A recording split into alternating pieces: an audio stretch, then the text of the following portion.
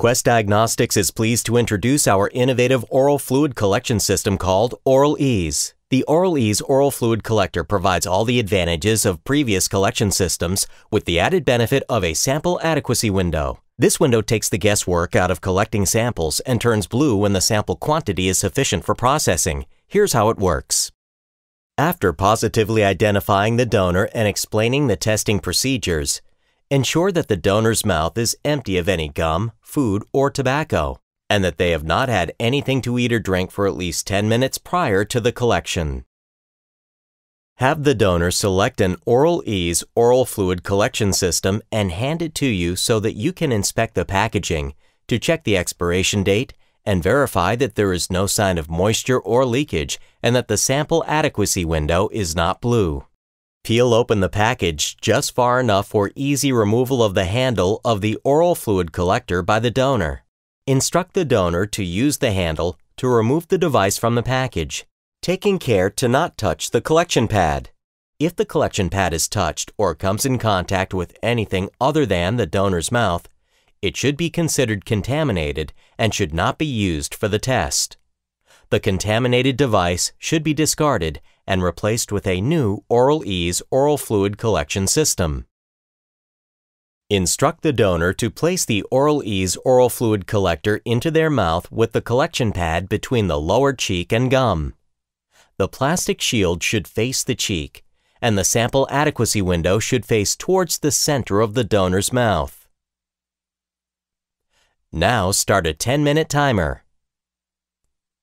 Once the sample adequacy window turns blue, or after waiting no more than 10 minutes, have the donor remove the oral fluid collector from their mouth.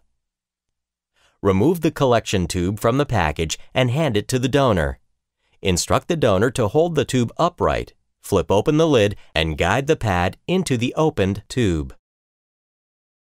With the pad in the oral fluid collection tube, instruct the donor to place their thumb on the ridges of the oral fluid collector handle and slide the handle forward to detach the pad from the handle and into the tube.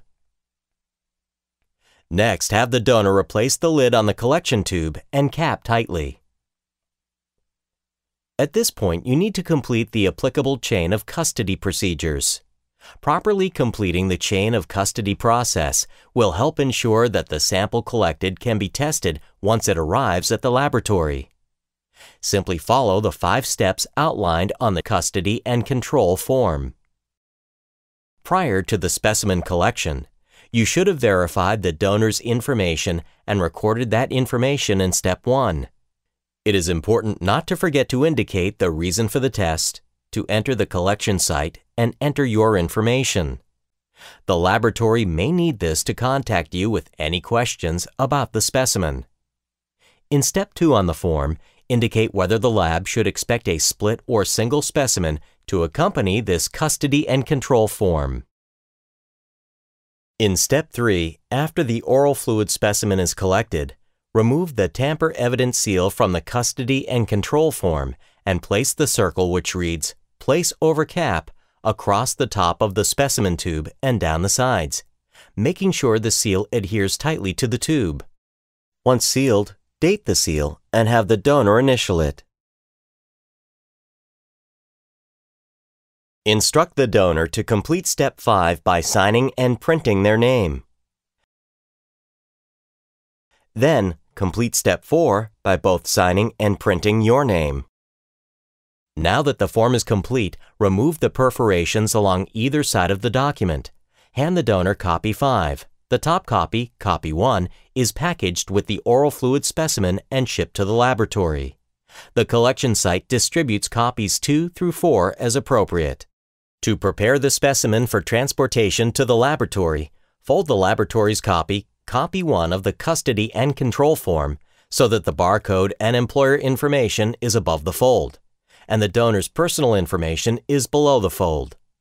Next, fold the form in half and then slide the folded paperwork into the larger back pocket of the specimen transportation bag. The barcode needs to face out so it's visible once the bag is closed. Next, slide the sealed tube containing the sample into the smaller front pocket of the bag. At this point, expose the adhesive and seal the bag tightly along the striped black line. Once the custody and control form and specimen have been sealed in the specimen transportation bag, the specimen is ready to be shipped to the testing laboratory.